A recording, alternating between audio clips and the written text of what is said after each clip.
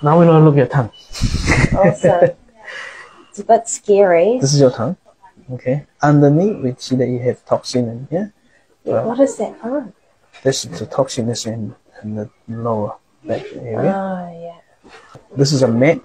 This is your tongue. This is a map that called in Chinese medicine. So the head over here. You can see hand, legs over here, and lungs, stomach, intestine in here, and uterus over here. What I can see in here, you're not sleeping well. This indicate you have gallstone. Okay. Do you feel discomfort in the rib area sometimes? Yes. Mainly on that side or that side? On the ribs area sometimes? Yes. How often? Is it before pregnancy or during pregnancy? During. Okay. During pregnancy. Maybe still causing here. So the gallstone may not cause any symptom. It may give you some discomfort. Very obvious.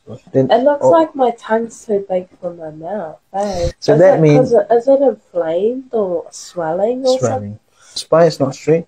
Before pregnancy or since pregnancy?